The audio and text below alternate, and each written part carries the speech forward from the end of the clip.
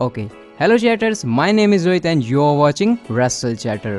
तो गाइज आज के इस एपिसोड में हम डिस्कस करने वाले हैं WWE से जुड़ी कुछ बड़ी और इंटरेस्टिंग अपडेट्स। जहां पर हम बात करेंगे इस बार के मिक्स मैच चैलेंज में हुए एक और बड़े चेंज के बारे में। इसके अलावा एक बड़ा रिटर्न जो कि पॉसिबल हमें देखने को मिल सकता है ओपन चैलेंज में। और इस वीडियो में हम hello in a cell and Monday night raw के बाद इस हफ्ते के पावर रैंकिंग्स के बारे में भी बात करेंगे। लेकिन सबसे पहले बात करते हैं मिक्स मैच चैलेंज के बारे में। तो आपको बता दूँ, इस टूर्नामेंट में एक टीम के अंदर एक और बड़ा चेंज हो चुका है। जैसे कि आप लोग जानते हैं, पहले हमें Sasha banks and Bobby Lashley की टीम देखने को मिलने वाली थी, लेकिन अब यहाँ पर साशा बैंक्स को हो चुकी है इंजरी और साशा बैंक्स को रिप्लेस करने आ चुकी हैं मिकी जेम्स। मतलब में मिकी जेम्स और बॉबी लैशली अब कंपीट करते हुए दिखाई देंगे मिक्स मैच चैलेंज में। अगली अपडेट की तरफ बढ़ते जो कि जुड़ी है इस हफ्ते की पावर रैंकिंग्स के बारे में, और ये निकल कर आई है hello in a cell and Monday night raw के बाद, जहां नंबर 5 पर इस समय बने हुए हैं current WWE champion AJ Styles. Number 4 की बात करें तो यहाँ पर है करंट रॉ के tag team champions Drew McIntyre and Ziggler, क्योंकि उन्होंने अपनी चैंपियनशिप को सक्सेसफुली रिटेन कर लिया था। बात करें नंबर 3 की, तो इस बार यहाँ पर हमें एक बड़ा नाम देखने को मिला जो कि है रैंडी ओर्टन का। और वो क्यों है आप लोग जानते हैं, क्योंकि हेल इन अ सेल में उन्होंने जबरदस्त डिस्ट्रक्शन मचाया था। नंबर 2 की बात करें तो यहाँ पर है current universal champion the big dog Roman Reigns,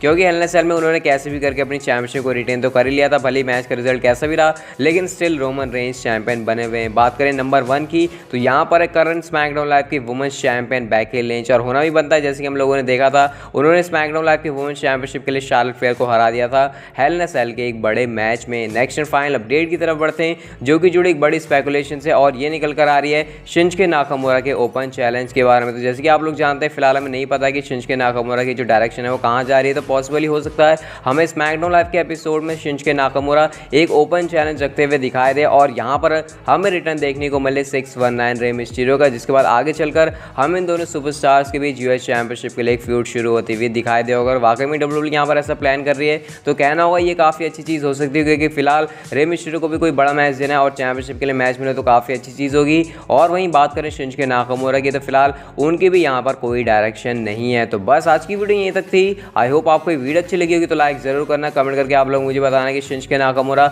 versus Rey Mysterio के फ्यूड को लेकर आपके क्या थॉट्स हैं और कैसा होना चाहिए। इसके अलावा आप चैनल को सब्सक्राइब करने के साथ उस बेल आइकन को भी प्रेस कर दीजिए, ताकि आपको हमारे चैनल पर इसी तरह से WWE की अपडेट्स, न्यूज़, रूमर्स और कुछ इंटरेस्टिंग बातें जानने को मिलती रहें। सो सी you guys in my next video.